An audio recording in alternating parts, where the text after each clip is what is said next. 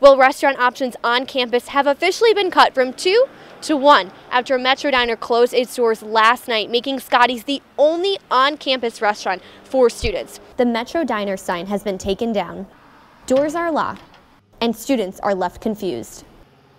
I was so shocked, honestly. I mean, it seems like a really popular spot. Actually, I walked by it while they were like doing the letters and stuff, so we're like, oh, it's closing. That's odd.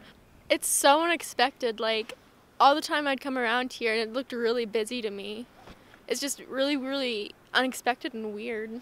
Yeah, I was kind of surprised because I thought they were getting good business. Like, it was always packed. Staff tell us inside of Metro that they got the word last night, and this came as a complete shock. As the managers were all just kind of standing up at the front, just like, because they didn't know either. Like, so it's not like they've been hiding this from us. They really didn't know either. It was a total shock to all of us. And no warning signs, nothing that anything like this was coming. No, I mean, it was kind of weird vibes in the air yesterday.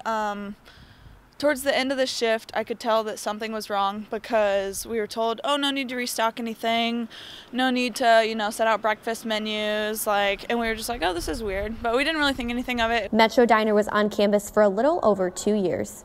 For the Butler Collegian, I'm Kristin Camiliere.